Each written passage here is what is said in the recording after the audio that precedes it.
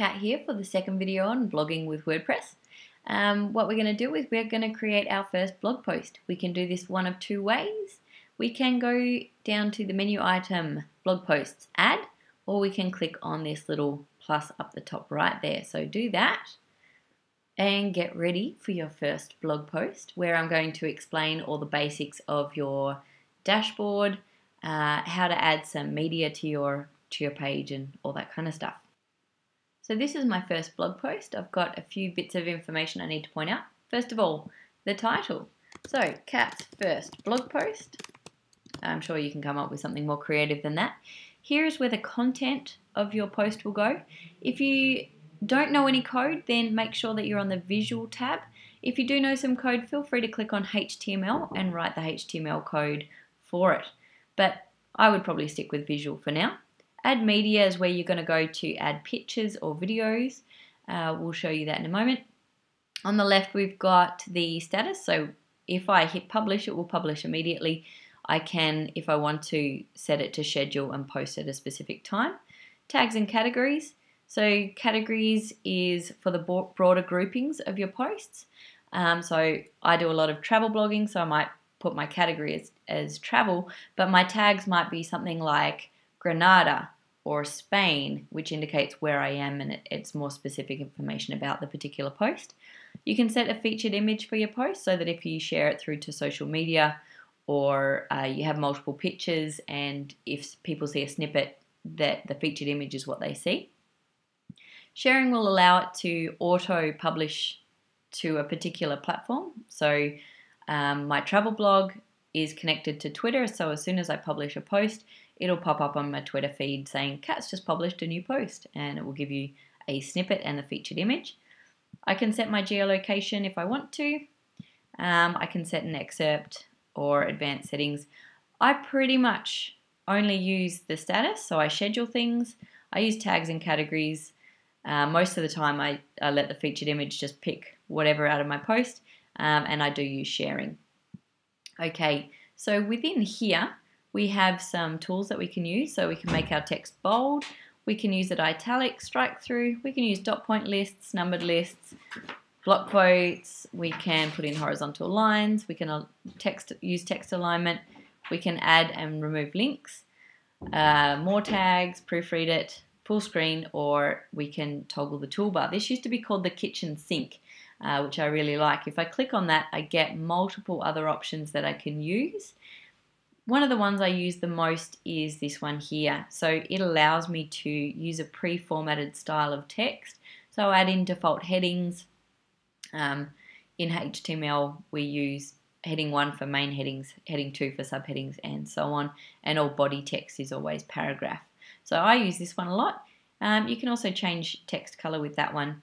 They're pretty much the ones I use. So let's start off with a little bit of text. Okay, so I would like you to have a main heading, a subheading, and body text under each. So quickly whiz through and do that for me.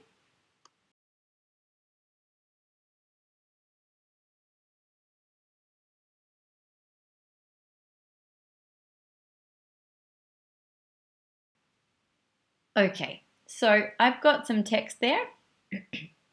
So first of all, summer 2015 is kind of the main heading there, so I'm going to set that one to heading 1.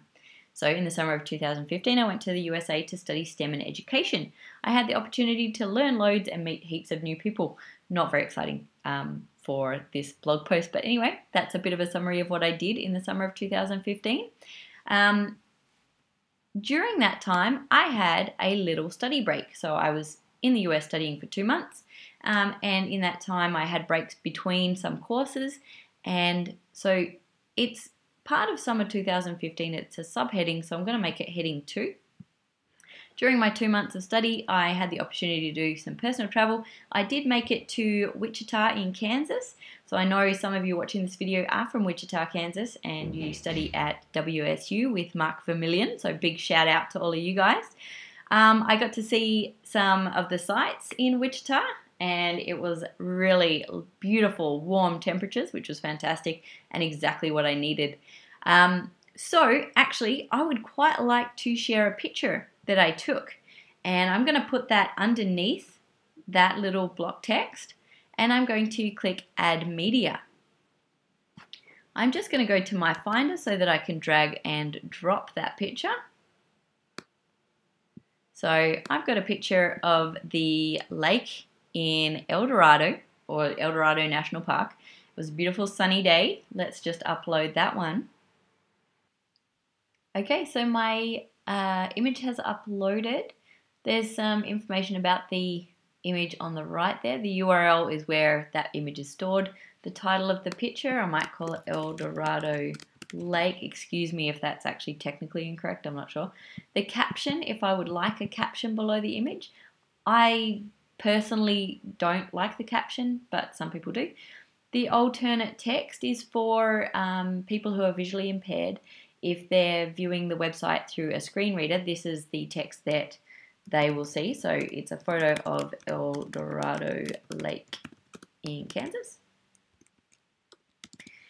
I can provide a description if I like. Now there's some settings at the bottom there that are important.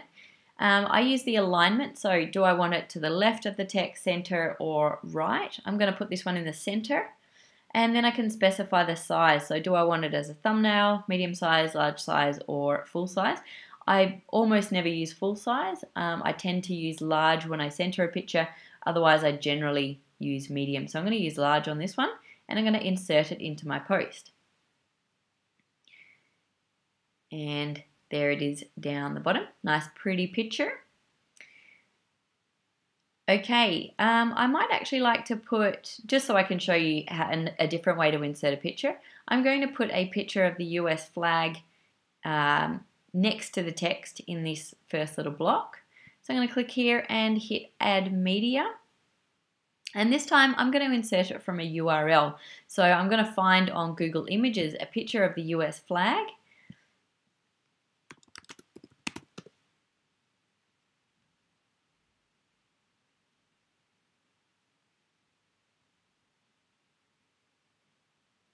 I'm going to grab the URL, so up in the address bar, select that text, or you can right click on the image and say copy image URL. Go back to your post and paste that in. Set your alignment, your caption, your alt text, all that kind of jazz. I'm going to hit right there and insert it into my post. It is a pretty big picture and I don't want it that big. So I'm going to manually resize it, and this way it should end up next to the text. One thing you need to be aware of is that alignment will not span over multiple paragraphs. So I will end up with a bit of a gap here. Okay.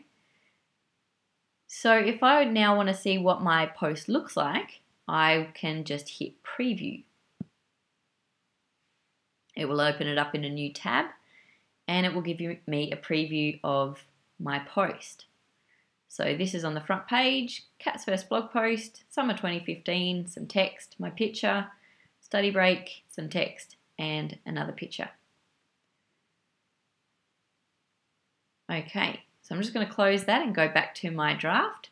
I'm going to make this picture, I'm going to move it around a little bit. I'm going to drag it so it's actually next to the heading and the paragraph. And I might make it just a little bit smaller because it's looking a bit bizarre. I'm going to save my draft and I can continue working. Not that it relates to this blog post, but something else that's worth seeing how to do. I'm just going to create a new paragraph here and show you how to embed videos into your post. So I'm going to make that a little, let's make it heading 2.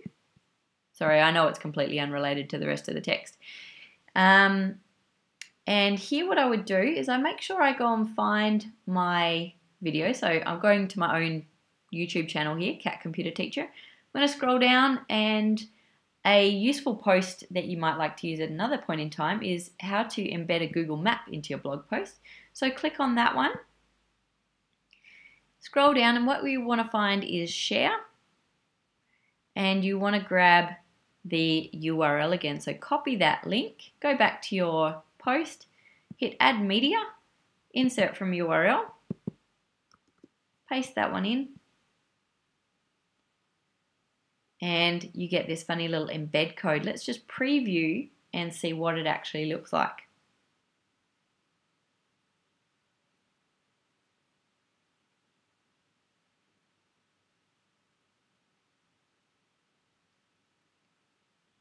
So I get the video here playable within my post. You can access the video directly as well if you want. Okay, so I'm just back at my draft here. Let's say I would like to change the color of this text. I'm going to highlight it, make it blue. By the way, I think this is going to look ugly. I'm just quickly demonstrating. I'm going to make that text red. I might spell check my work. No errors were found. Maybe just to demonstrate quickly, I want to provide people the opportunity to know what STEM is. So I'm going to actually create a link from that one. So I'm just going to go to, in another tab, I'm just going to go to Google and find a definition. It's not necessarily the best link that I could have found, but I've found one that explains what is STEM education. So go up to the address bar. I know you can't see mine, but go up to the address bar, copy the address, and then go across to your blog post. Make sure you've got the bit highlighted that you want to be the link. Then click on this little link button and paste in the URL, and this now becomes a link. So I'm going to preview my post again. And it's a little bit hard to see with this particular theme. The link colors aren't particularly obvious, but there, if I hover over it, it's a link. So I can click on that and it would open up in a new page, I believe, in a new tab. Okay, so I've shown you now how to create some text, how to set the different heading styles, how to add links, how to add images that you upload, images that you are using the URL, and also embedding YouTube videos. Also, if you want to learn how to embed Google Maps, then please watch the video that I linked to. I will just quickly say the link of an image that is already existing on the web, if that's not your image, then it's actually not a very polite thing to do. It's called a hot link, and it means that you're hogging the server space of somebody else to use their picture. So typically, if you're going to use the picture from the web, then I suggest you download it to your computer, upload it to your blog, but then make sure that if you go in and edit, in the advanced options, make sure that you actually link it to the existing file.